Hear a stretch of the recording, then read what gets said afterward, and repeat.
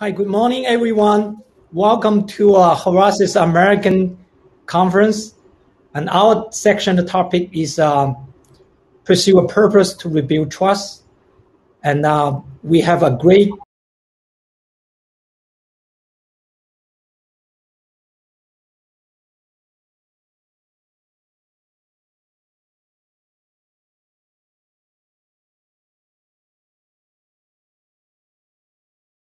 our speakers, panelists. We have a great group of panelists. First, let me introduce Brad Hansen. Okay, hi, Brad is currently global head ethics, risk and compliance, strategy, innovation, and corporate functions. Brad joined Novartis in 2006 and worked in many countries, including Germany, Thailand, and Australia, and currently in Switzerland. Most importantly, he recently, he and his team led the development and launch a new code of ethics in 2020, which was created by associates and anchored in the behavioral science. I think we'll be very interested to listen to Brad's story about sharing on his case, and then maybe you start first, and then other speakers will follow with your comments. Go ahead, Brad.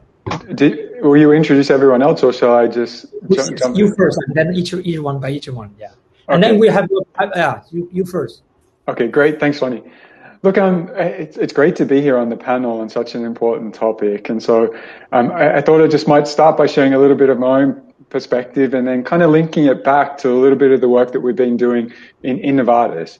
But I do believe that there's only one way to really integrate purpose into a corporate organization, and that's to make sure it's built into the strategy and that you have clear goals and targets that the organization is willing to openly commit to. I also believe that companies with a stronger corporate purpose maintain stronger connections with their customers, in our case with our patients, and also with our people, our associates. And therefore, we're able to deliver a more resilient and sustainable financial performance. If I think about this in the context of Novartis, our strategy and business model is really designed to help us deliver on this purpose and to create value for both our company, but also for society. And you can see this very much reflected in our strategy. One of our the fifth pillar of our strategy is about building trust with society. And to build trust with our stakeholders, it's critical in order for us to be able to deliver on our purpose, as well as our long-term financial performance. And I believe our purpose is very much a social one, and it's really the reason why I joined Novartis 15 years ago. We reimagine medicines to improve and extend people's lives. I lost my mother when I was 15 to lung cancer, and I remember for 2 years watching what this did, of course, to my mom, but also to our family, and thinking that there must be a way to cure something like this. Like, I never want that to happen to anyone else again. And that's really why I joined this industry. And it's very much linked to the purpose of Novartis. We discover breakthrough therapies and aim to deliver them to as many people as possible. So if I just talk a little bit more about that fifth pillar, we have a very clear strategic path on how we want to deliver that. And it's centered really around 4 focus areas.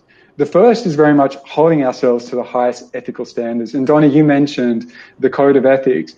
This was one of the foundational programs that we launched to really live up to this, and one of the commitments we made internally and externally. Second is really being part of the solution on pricing and access. And this is a very alarming statistic, but according to the World Health Organization, 1/4 of the world's population, this is more than 2 billion people, have no access still to basic medication. And the third is really being part of addressing some of these global health challenges. Low-income countries are fraught with the burden of infectious and chronic diseases, but now they're also facing a global pandemic, which is COVID. The fourth is really about being a responsible citizen. Society, which I'm a part of, we're all a part of on this panel today, increasingly expects companies to take a stand on global challenges such as poverty, social justice, climate change, and other complex issues. We all have a responsibility together with governments to contribute solutions to bigger societal problems. And this also includes like our sustainability objectives. And so maybe I'll just stop here, but I'm also happy to share particularly a little bit more on COVID, but we can get into that after the other team members introduce themselves. Okay. So excuse me, Brad, Daryl, can you hear me? Daryl, can you speak? Because we have another speaker who is going to haven't able to join us. Let me see whether he can join. Brad, Derek, can you hear us? Can you hear me? So he may not able to share. He's one of our speakers. Let me introduce our second panelist, Sari. Sari, are you? There he is. Oh, yeah. Okay. Let me introduce our another speaker is Derek. Derek, can you hear me? Maybe later. Sally, are you ready? Sally, then Stephen, let me introduce you. Okay, let's introduce the next speaker, Stephen Scott. Stephen, after a career in investigating intelligence and risk management, Stephen founded Starling, a US-based rich tech pioneer. Starling allows firms to identify and mitigate organizational risks to drive performance optimization proactively.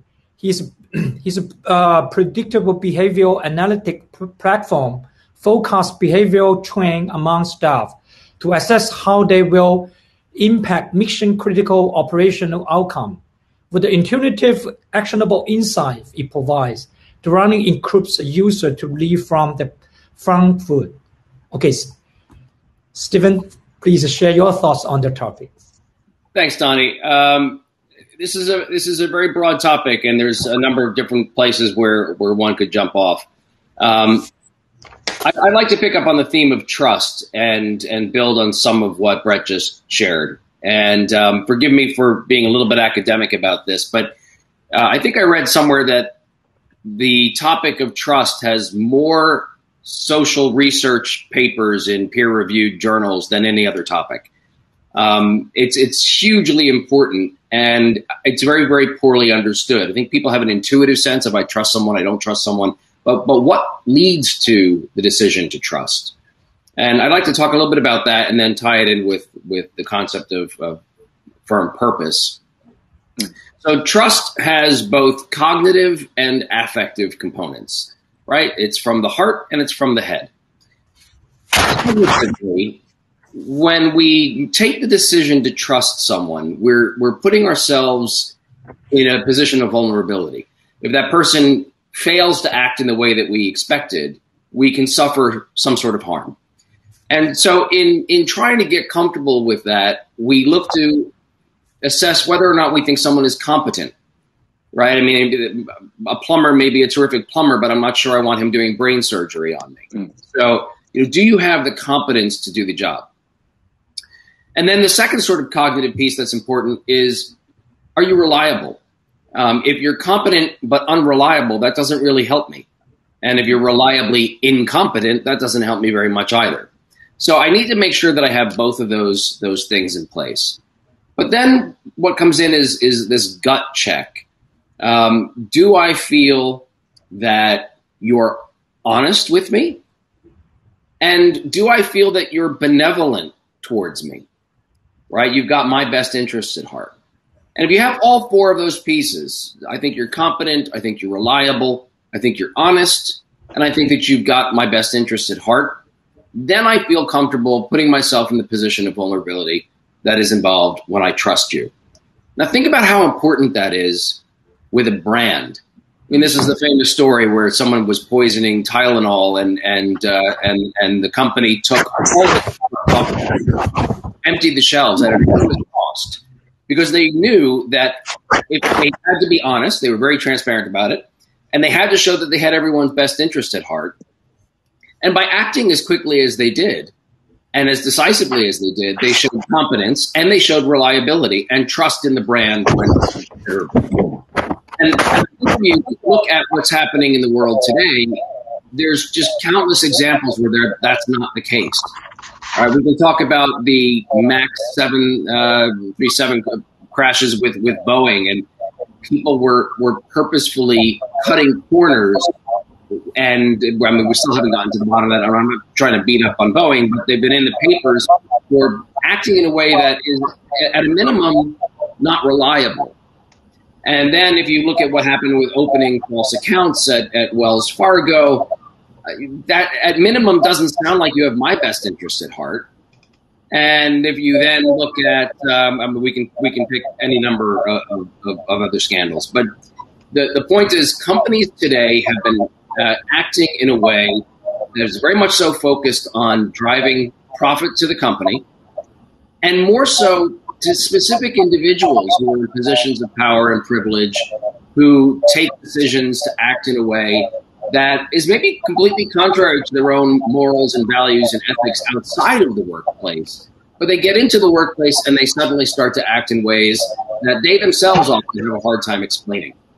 So one of the questions that we asked in Starling and that led to the creation of this business is there some way to get insight into that so that you can anticipate behavior and take corrective measures before problems arise, so that you can demonstrate greater competence, greater reliability, greater honesty, greater benevolence?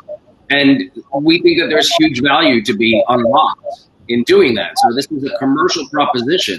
It's not a feel-good sort of rainbows and unicorn idea. It's about really driving customers to your business.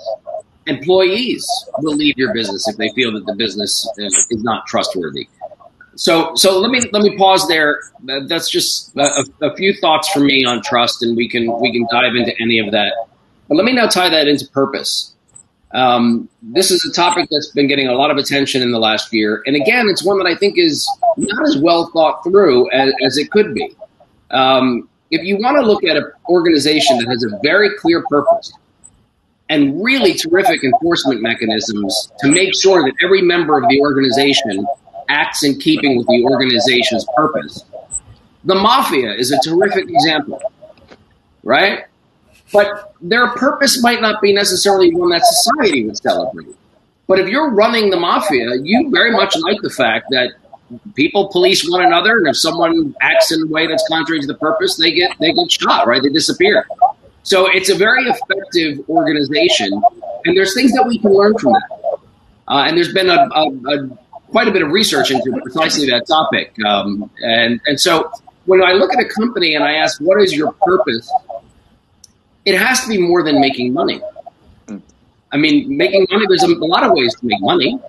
So why does someone set up a business? What is it that you set out to do? And I thought that Brett did a really great job of explaining why he was personally called to Novartis, right? He had a personal mission to try and make a difference in the world. And he looked for an organization that could help him amplify his own capabilities in that regard. And I think that that's sort of a big part of what we have to focus on in organizations is why do you exist in the first place? And then is that purpose really genuinely believed by the employees of the organization? And then can we trust them to act? So just some high level thinking for me, but that's sort of what motivates what we do at Starling. Very well said. Okay, great. So we have Derek and Brewster join us. Let me introduce Derek. Derek Brewster is a CEO of Chief Executive for Corporate Purpose, where he spearheaded the effort to engage coalitions of CEOs who believed a company's social strategy, how he engaged with key stakeholders, including employees, communities, investors, and customers, determine company success.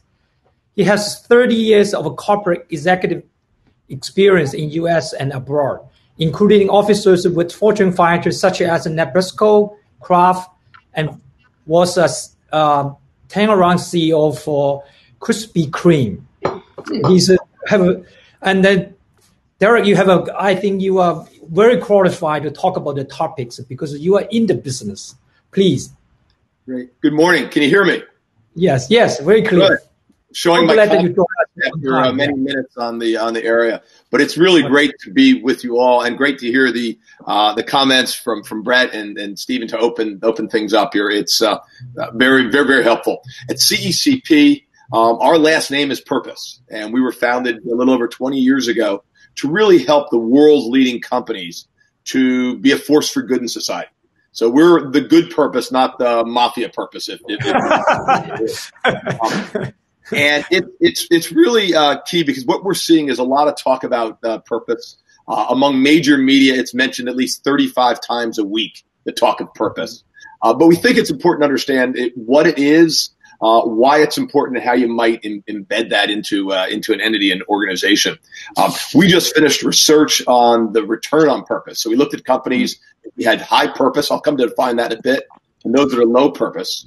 And as Brett said, the high purpose companies outperform. They do better in the marketplace. They attract better employees, and they create value over time. So we think those are really key. But purpose, I think, is sometimes misunderstood. Everybody uses it in different terms and different words. And we've identified 4 key criteria for purpose. First, you need to have one, right? You need to have one that is not just you, but it's about the broader world. We have some from like J&J to positively impact human health through innovation. I mean, that's the credo of J&J. Or Walmart. We save money so people can live better. So that's the first area. The second area, it has to be longer term in nature. It's not one time. My purpose is to come here or there.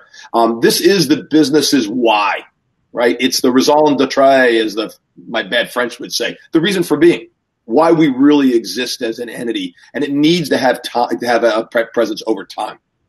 Third area is it needs to resonate with the key stakeholders, right? I mean, who you're really trying to connect with, very much as Stephen was saying. You got to be connected to those you're going to serve. You got to have those the areas.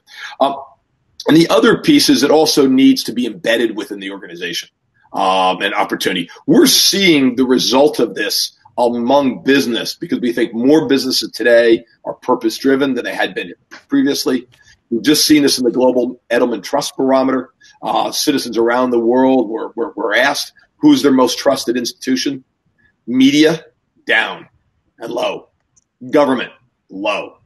Nonprofits, not bad. Business, most trusted institution now.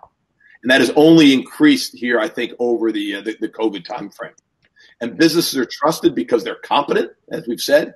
They're also adaptable. They change in a dynamic and changing world. And they're seen increasingly as ethical. So the comments that were here really all tie together. And business as a whole, pretty trusted. My business, my local company, my local CEO, trusted even more.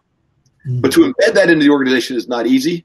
Different organizations go in different ways. But at CCP, one of the things we've done is really asked our companies, we have about 220 around the world, Novartis is one of them, is to really identify, to develop, and to communicate to key stakeholders a sustainable long-term plan that incorporates your purpose, but also how you're going to live it, right? Your business strategy as well as your ESG strategy. How do you engage with stakeholders and the rest? We've now had, we've run 8 of these forums. We've had helped 40 CEOs share their long-term plans. We have a 9th coming up in biopharma in June. We have about 9 CEOs who are committed to share from Moderna, from Pfizer, from J&J, GSK are all part of that area to share that long-term plan, that public format.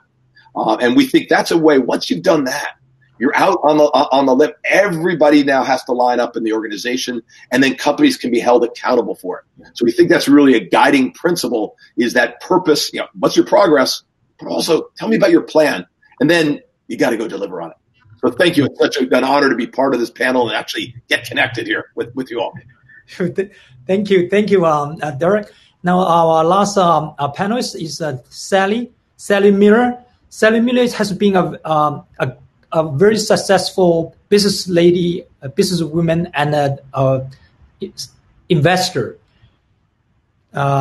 She's partner and president of many startups. He's a first investor, an angel investor for 20 billion equity funds. So and then purpose.com, building movements and prepares a larger scale impacting 2 billion people. So he invests in many startups. I just give you a few names: CoOcean.com, and such on. Take Trusted Care, so on. So is like a first hand investing for goods, for profits. I think she have a good story to tell. And welcome, Sari Miller. Hi, thank you very much. This is a really stellar, very impressive group. I have a classic Wharton MBA. I have an investment banking, corporate finance experience, as well as being president of a company with 1,200 people, and have done a lot of merger and acquisition work.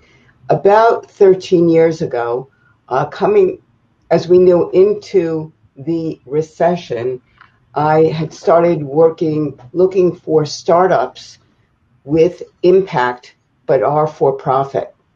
And I'm the first angel investor in Leapfrog Investors. And we were only two because we begged and borrowed our way for about $1 million of legal and office space and advisory. And Leapfrog set out to prove that you didn't have to sacrifice financial for social returns and vice versa.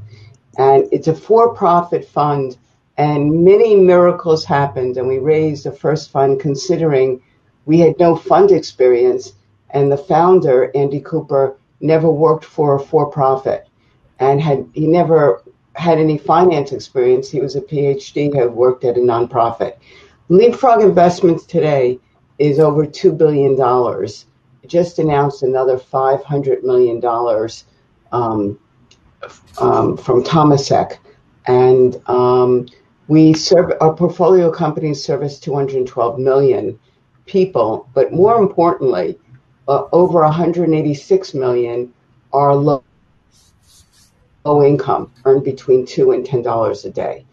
So there's a very interesting understanding of trust here, because our main product is microinsurance. We felt that the poor could not.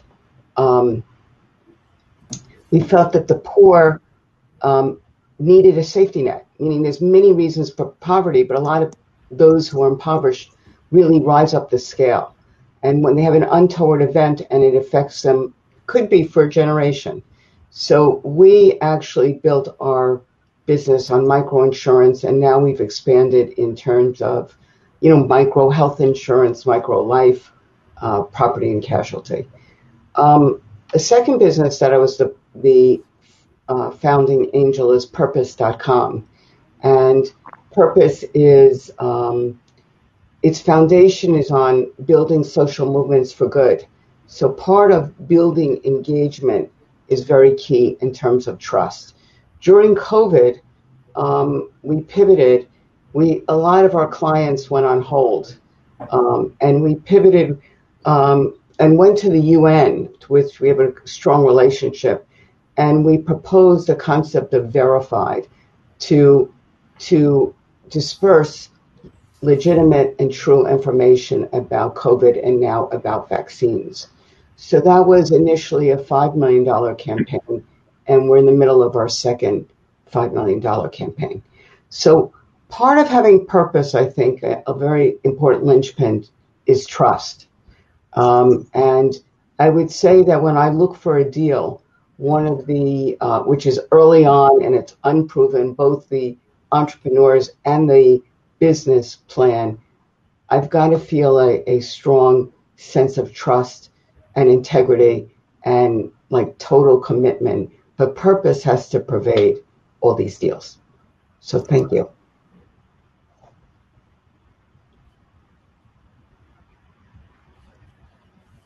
So she disconnected.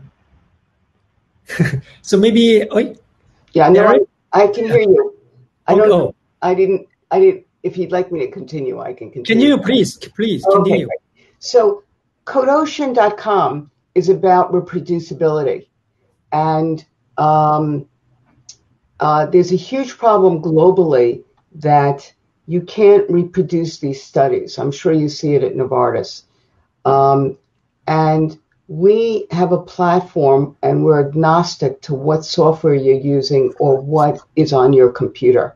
And it comes down in a Docker, and you actually have data sets and algorithms, and you can easily collaborate within a company, which is often siloed, but also with other companies, with researchers and universities. And it's reproducible, and everybody can look at the data. So that's beginning to take off, particularly during COVID, because a whole bunch of research was done through new tools and new companies and new collaborations. So that has been actually very successful during COVID. Another company, I'm the founding investor at, I advise in all of them, so I take a very active role, is Biotia, BIOTIA.io. And that is a company that has the largest pathogen database in the world.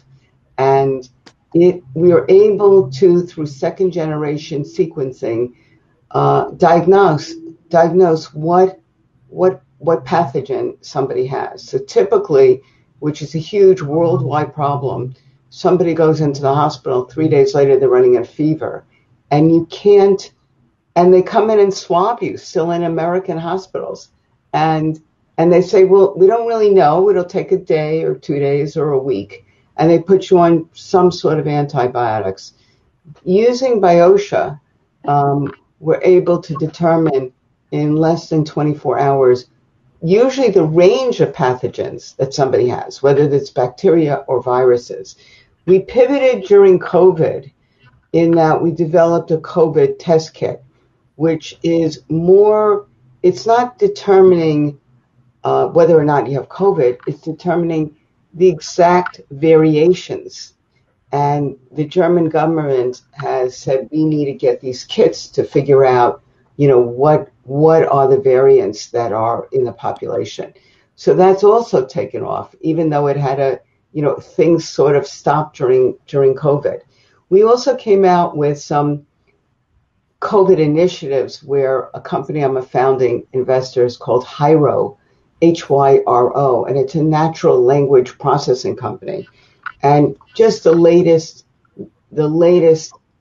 product that we launched was that all these hospitals and physician offices are getting inundated with how can I get a vaccine and so on and so forth. And we developed a product that takes a caller or somebody even online through a series of answers and seems to be very successful in terms of getting the information or even scheduling appointments if they're available. So anyway, I've involved in companies. Some of these companies are women-led, so I've looked at gender-based investing as well. And they're all over the place. What's interesting about my companies is that people approach me. They're in renewables, in donation as a service, and so on. I think I should stop here. Okay, so maybe Brett, so you might elaborate a little bit more on, especially what the recent development, your development in how the new development in the new process of, ethics, code of ethics in the Novartis. Maybe you can share a little bit more in that. Yeah, sure. Look, I think we're on a continuous journey, and we continue to look at ways to continue to evolve our program. One of the key highlights for me, and it's probably a highlight also for me in my career, was working together across the organization to develop a new code of ethics, which was designed by our associates for our associates, And we took a very different approach in how we developed this. And I think this is why it resonated so much with our people. We leaned very much on behavioral science to really try and understand what drives human behavior and how do people make decisions, and how do we kind of use this knowledge to use this code to help shape the environment for which we operate. And so very unique in its design. But what was quite interesting to learn through the process was just how passionate people are on this particular topic. So, of course, we had a code of conduct in the past, and there was nothing wrong with our code of conduct. But we wanted something more. We wanted something that lived up to the aspiration that we had for the culture transformation that the organization was under. And so we went to develop something very, very different. And we ended up with a product that was very, very different. So, yes, it's a document, but it's more than a document. It's actually something that now helps us shape the environment which we all create across all of the different functions, and which makes us the organization that we are. To maybe just pause and reflect and think about, is what I'm doing helping our associates do the right thing because that's what they want to do, or is there an opportunity to continue to evolve and enhance that? So as I said, we launched the code in September. It took us roughly a year to develop it, but we're still very much on the beginning of the journey to really embed this into the way that we operate, because I believe that everyone comes, just like myself and yourselves, to work to do the right thing. Organizations need to make it easy for people to do that. And Stephen, I think this links really nicely to what you're saying about the behavioral science piece. I think there's a lot that we can learn from behavioral science, which can help us maybe rethink some of the things that we've done in the past. Okay, Derek, I think I read your a lot of speakings in the documents. So especially one strike me. So how you persuade those CEOs to connect the purpose with profit, to convince him that and also persuade investors, especially investor may not agree with some of the things for purpose and not making money. How you persuade those investor groups that purpose is a good thing to do? Right. No, it's a great question, and it's one we do hear from time to time, and we think we do it in a few different ways. One has been the research that we've done, which is just out. It's called Return on Purpose. You can get it at CECP.co, and it really says the companies that are purpose-driven, high purpose-driven companies outperform low purpose-driven companies. But the key under that is over time. And one of the things we think that's really important is for people to think about the time frame. If your time frame is today, the planet will be probably fine, right? It's going to be okay. Everybody will be good. If you start to think about this over time, and that's really what most money is invested.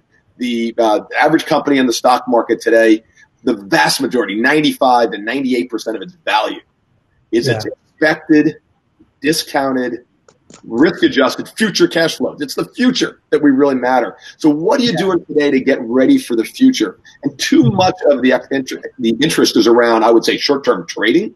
And I think that has been a bad thing. That's been like the mafia, right? Short-term, I'll take care of, this is my block, not your block. But how are we really going to build something that's going to be great? And the big companies, I think, are really interested in that. So we really find that the research is really helpful. A second area is time frame, really critical. This is investment. This is not trading. The third area that we think really helps companies see this is the case studies from other companies. The really successful companies that have won over and over again, that outperform, are ones who've really stayed focused in on that purpose, which has helped them build trust among their key stakeholders. So I think those three are really key, but time frame is one I think we sometimes miss. Great. So I think we have a few minutes left. Everyone have a last thought. Stephen, would you want talk about a little bit for your, for example, behavior scientists that related to purpose, how people behave, because, create a trust. Can you elaborate a little bit of there? And then after Steve, everyone maybe have last comments on, the topics. Sure. Well, look, I think I would summarize what we've all said here by looking at trust as the real source of value in any enterprise. If you think about what I said earlier, people have to have a sense that you're competent, reliable, honest, benevolent towards me. And then I'm ready to risk using your product. I'm ready to risk working for your organization. I'm ready to risk getting on your airplane. If you think about it, any business, revenue is just trust monetized. And when you think about trust like that, it's all of a sudden not some squishy, soft topic, right? It is the basis of the future cash flows that Daryl was just describing. And so you really need to be investing in trust.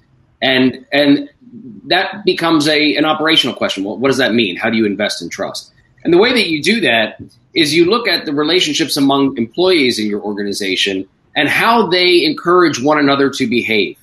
We all like to think that we make our own decisions in our head about how we're going to act, but the data doesn't really support that. What behavioral science shows us is that we're an obligatorily gregarious species, as it's been said. We're social to the core, and we take our behavioral cues from our peers, and most particularly those who we trust most deeply. For the simple reason that we need to remain a member of the tribe. If it will be rejected and ostracized if we don't behave in a way that is in keeping with the norms of our trust reference network. And so if you can understand that dynamic as it's playing out in an organization, it allows you to really anticipate what the behavioral proclivities of the organization are, and then you can project out as to what the impact will be for customers and society so that you can take corrective action proactively. And so that's why I think, the kind of work that Brett has described at Novartis, the kind of thinking that Daryl has described, and the sorts of companies that Sari is investing in, I think they've all sort of enlivened this idea in different ways, and it's exciting to see that. Yeah, great. For me, what's been interesting is, although one is working very, very hard, both on the concept and in developing the entrepreneurs and the team, we spend a lot of time setting a framework for culture at companies. And I find that even with smaller companies and startup, there's certainly trust, but there's got to be a very healthy sharing culture because the team is always very, disparate. So, and that's what makes it a lot of fun and challenging at the same time. Great. Brett and Derek? Yeah, look, I think having a great sense of purpose attracts people to want to work for companies. And that's what attracted me, like this sense of purpose, this being able to contribute something bigger. And like this, I can't underestimate the value of this. This inspires curiosity in me every day. It makes me want to lean in and contribute even more. It gives me drive. It gives me passion. And that's why I stay. And so the more that companies can, like Sari and everyone said, tap into the purpose and the greater good, I think this is where the opportunity really starts to come for companies to really live up to their full potential. Daryl, you are in a business, and sum up for our section, please. Sure. No, and what wonderful, the perspectives I think we've had at the high level of the essence of trust, how people have invested into trust, and how do people make it happen on an individual company basis, right, is such a great way to think about it. And I think in many ways, purpose is the ultimate motivator, right? It really, that reason for being really is what helps get us up in the morning in our ways.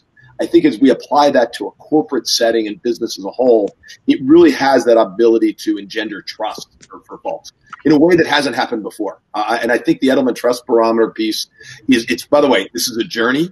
Trust is hard to earn and easy to lose. You can mess it up overnight, and we've seen so many companies do that. And that's why I think it's a challenge to really build that culture that Sarah talked about and that Brett is embedding within the organization, because it takes only a few people to really mess that whole thing up. But so we need to really create that culture to really build it.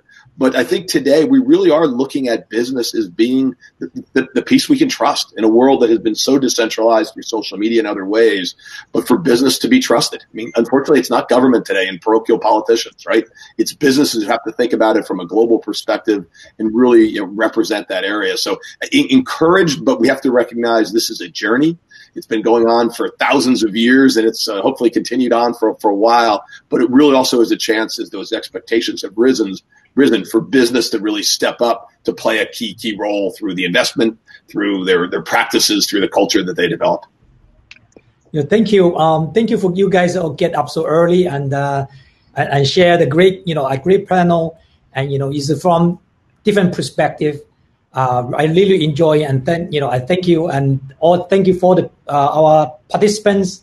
I think we have a great discussion from different perspectives and from different industries and this different expertise.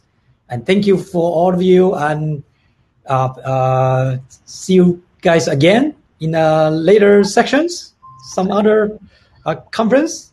Okay, thank you come to AG. Come to check. Okay. Thank you. Take care. Thank you all. Bye-bye. Thank you, Nice to meet you guys. Bye-bye. Thanks. Bye for now. Thank you. Bye-bye.